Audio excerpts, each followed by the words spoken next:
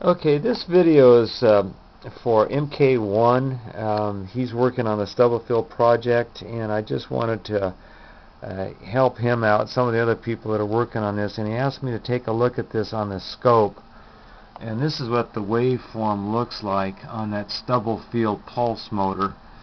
Now, each division here is 100 millivolts, so you can see how small the voltage is on this.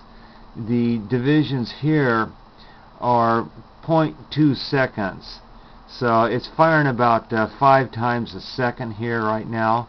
And this spike right here is the back spike, and that, I believe, is what is driving the LED through the induction of the secondary, is this back spike off of the pulse.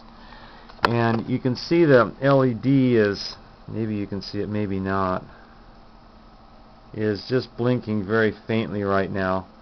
And this coil is drying out, and as it dries out, this gets dimmer and dimmer. I see it blink right there. Now, I hooked the scope up on the secondary, and the spikes on the secondary are very, very, very sharp and tall. Not like this. They're just like vertical, real fast spikes. Now, what I've got here is this supercapacitor again. It's not connected. This is just running on the Stubblefield coil battery, basically, that's inside that. But what I wanted to show was I have this loaded up with 1.3 volts right now, and I want you to take a look at what happens on the ring down as far as the capacitive effect of that coil when I give it a jolt of electricity. And that I find very, very interesting, is the fact that this will retain a charge in it. And I know coils act like capacitors. They hold a charge within them, but this is also a battery too. So it's real interesting. Now I want you to watch this LED and how bright it gets, and watch the speed of this motor. It's going to go crazy here. And then I'll show you the scope pattern. Watch the LED. There was the LED going crazy. There goes the motor going crazy. And look at the scope. It's just off scale. Now watch this ring down now though. This will drop off. Now the capacitor's not connected. The LED's still blinking, but it's blinking a lot fainter.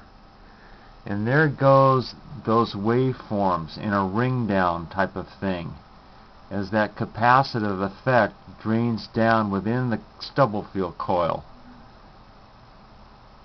Remember, each one of these divisions right here is 100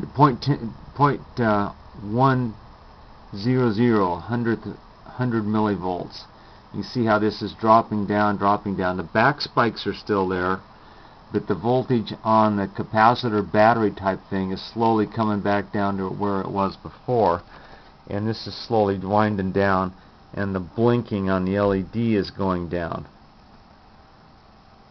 Anyway, I just wanted to share that with people, that that's what the waveform looks like on a running Stubblefield coil pulse motor. I find that very, very interesting. Now this is drying out, and I imagine this will slowly stop within the next probably 10 or 12 hours. But last night this speeded up when it got cold, and maybe the humidity went up, I don't know, and it was running real fast last night, about like that. Then this morning it slowed down, but that's really what it's running at right now. Anyway, thanks for watching. This is continuing to be one of the most fascinating things I've ever built.